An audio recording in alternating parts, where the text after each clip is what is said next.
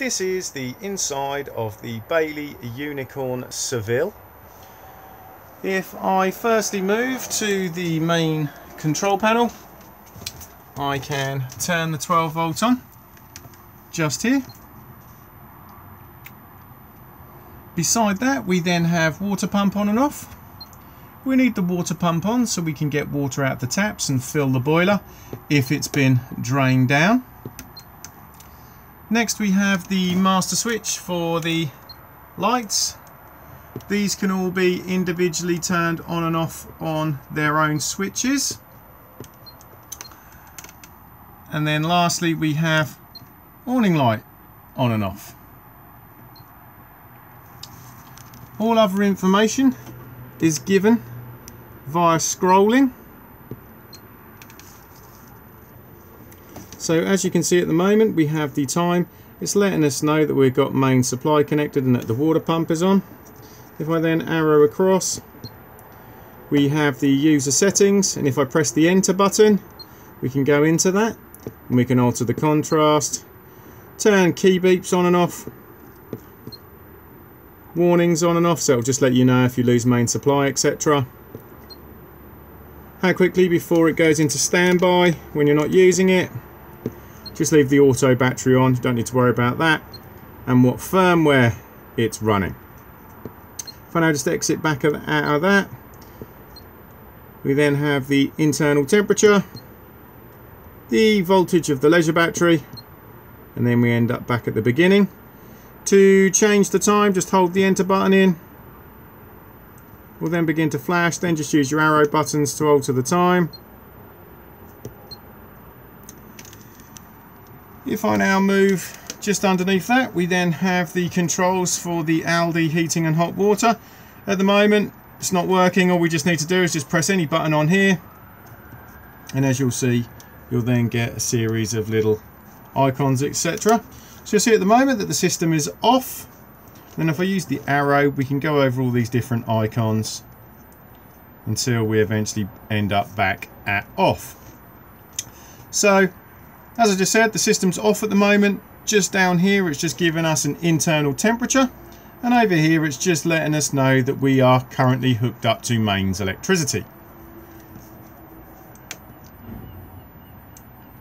If I now press the on button just here, we can turn the system on, and then if I move across, we have a little picture of a thermometer, and this is for the heating. Now you'll see on the on and off we have plus and the minus. Just literally just pick whatever temperature you would like it to be inside the caravan, and it will drop all the way down to 5 degrees for frost protection.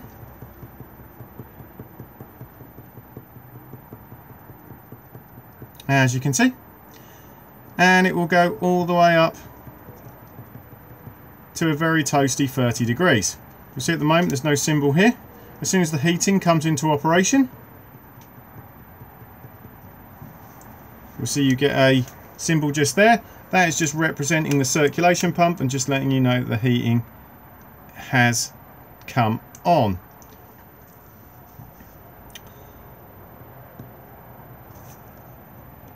Next we have a little picture of the tap, and this is just hot water boost. As soon as you turn the system on, it will begin to heat up hot water, so you don't need to do anything else.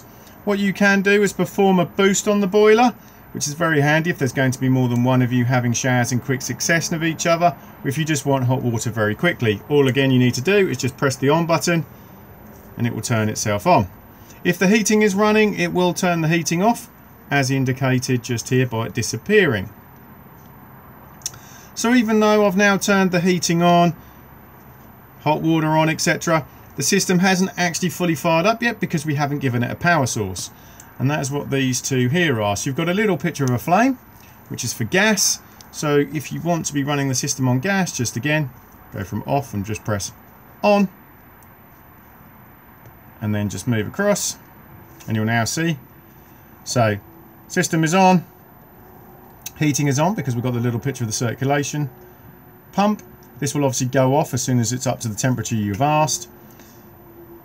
And it's obviously heating up hot water, and we're using gas with a little picture of the flame. If I now go back to the flame and I now hit off, I can turn it back off again.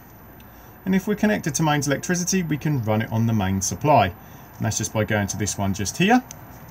And again now, if I just hit on, we can run it on main supply using 1 kilowatt, 2 kilowatts, or 3 kilowatts.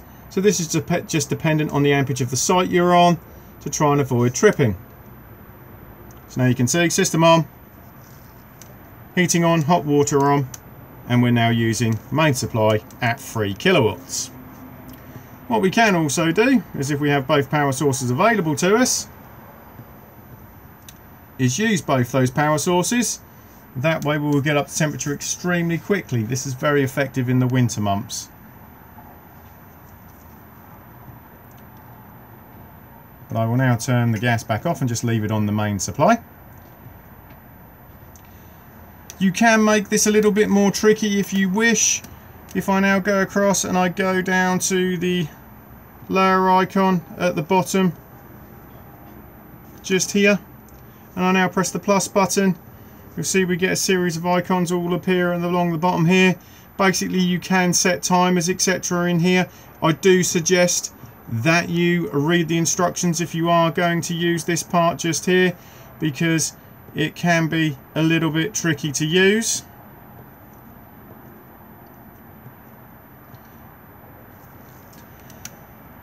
If I now just turn the system back off again, there we go, it's now back off. But when you turn the system back on again, it will always remember the last thing it was on.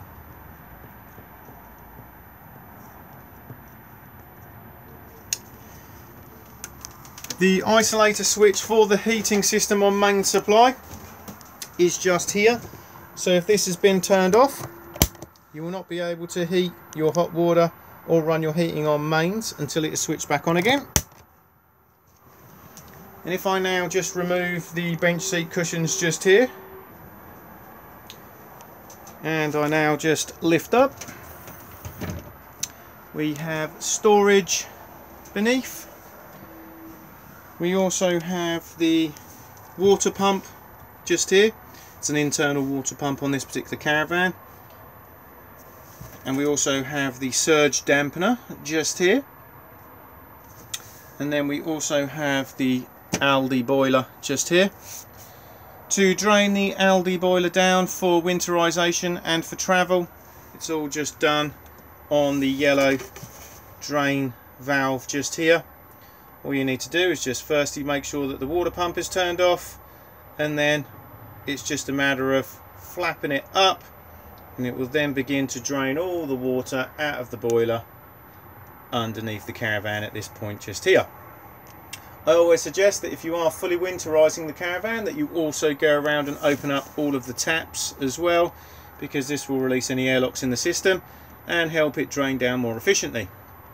When it comes to refilling the boiler, make sure the valve is flat back across like it is at the moment. Close all of the taps in the caravan, fill up the aqua roll, drop the submersible into the aqua roll, turn the master switch on, followed by the water pump, and then the water pump will then begin to reprime the boiler. Let it run for a few minutes and then begin opening up the taps. Once they're running freely on both hot and cold, reclose, and then the system will fully reprime itself.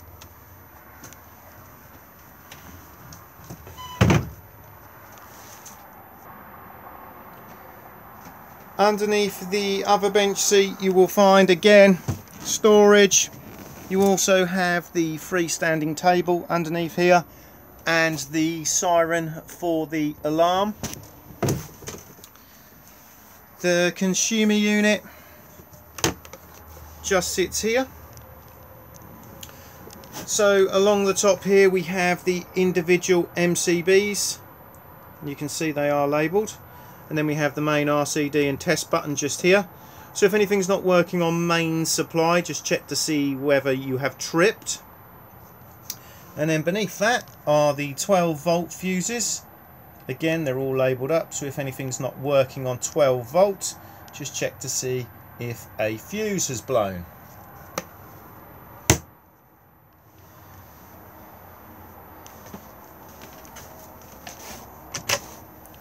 Tucked in here is the rear of the battery box. So the main 12-volt fuse off the leisure battery just sits here.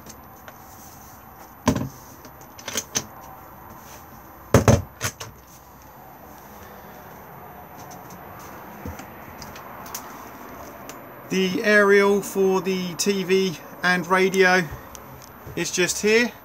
So to raise the mast, just unscrew the collar just here and then push the mast up and then get it into the position you require and then lock it into place. Try to avoid over tightening these collars because you do run the risk of splitting them. This green window here represents the back of the aerial, so you roughly know which way it's pointing, and you'll see at the moment that it says H for horizontal. What we can do by turning the tail just here is flip the aerial into the vertical position for additional tuning if required. On this side here is the digital amplifier for the television aerial, so on and off on the top here, and then control the boost here. Do make sure it's on before trying to tune a television in, or otherwise it will not find any channels. This lead here goes directly to the external TV aerial point located in the battery box. So if you are going to be using a sites aerial or a freestanding aerial of your own, you will need to undo either of the TV points that you want to be using this on. So we have a TV point at the front here and another TV point just here.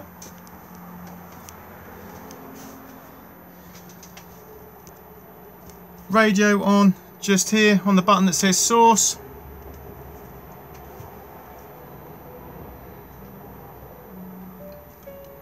Volume control just in the centre, CD in here, eject on here, and you can also plug into the auxiliary port. Change tracks or search for radio stations just here. We have an easy graphic equaliser just up here, and then just back off again just here.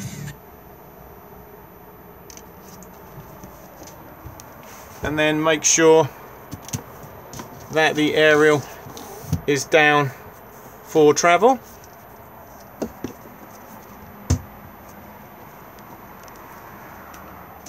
Microwave just here. It's always advisable to make sure that all contents are removed for travel.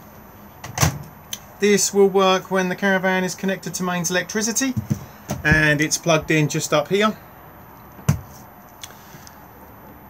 We have quick start just here and stop, and then we have power levels, defrost, etc. just there, timer just there, and if you go the other way, obviously as you can see it can go right the way up to virtually an hour.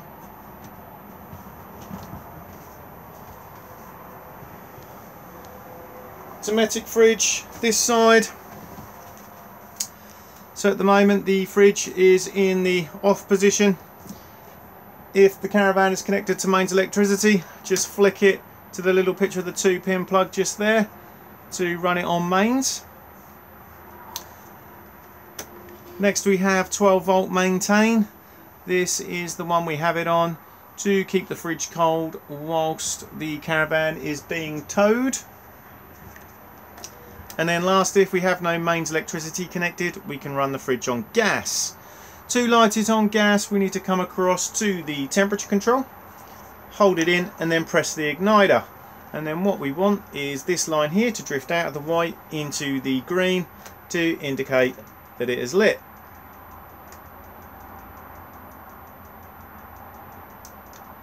As you can see, it's now slowly creeping up. Just continue to hold the temperature control in for a few moments, and then once you let go, as long as it stays in the green, you know it's lit. If it drops back off again, just repeat the process This can sometimes take a couple of goes, especially if you put a new gas bottle on and there may be a bit of air in the system. Open the fridge just here.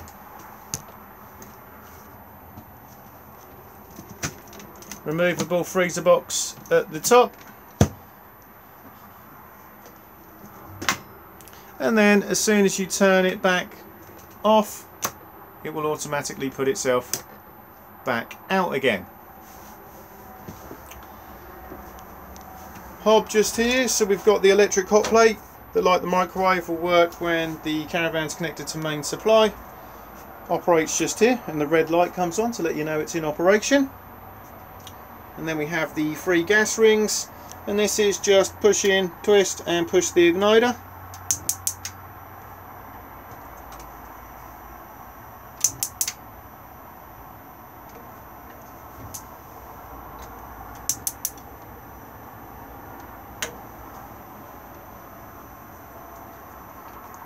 And then beneath that we have the grill. Again, just push in, twist and press the igniter.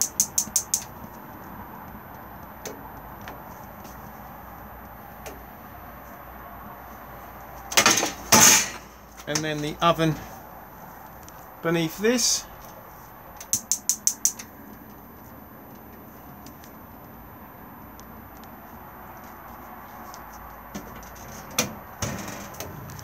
Storage beneath the oven, but you'll also find the majority of the gas isolation taps for the caravan as well. So we have the cooker here, fridge, heating and hot water, and the barbecue point. They're all in the on position. Quite frankly, they can stay like that. I always say if you do smell gas in the caravan, go to the source and turn the gas bottle off. There is also 2 plugs underneath here, both plugged in. They are for the electric hot plate and the fridge.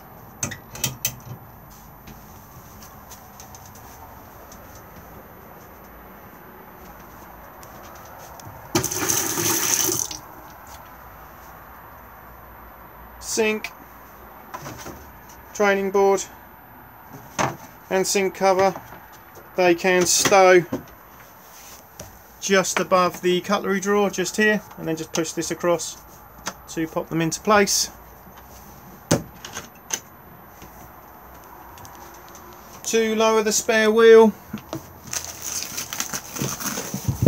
you'll see that there's this grommet in the floor just here. Just remove it and then just pop the spare wheel winding handle into place and then just wind it down.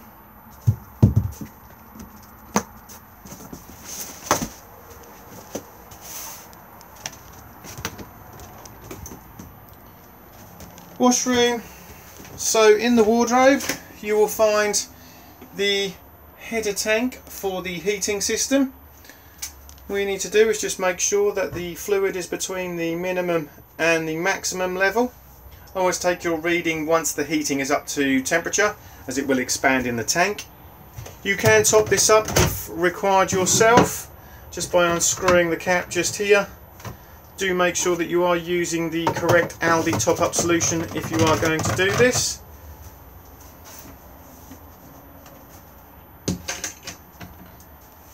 Thetford toilet just here. The bowl does swivel to open to the cassette. Just slide the grey lever across just here and then push the blue button to flush and then close again. If this has been left open and you try to remove the cassette from the outside, it will not come out. So if you do feel resistance, just make sure that nobody's left it open. And then level indicator for the cassette just here, so it will illuminate. Basin. And then the shower cubicle. Do make sure that the shower screen doors are secure for travel.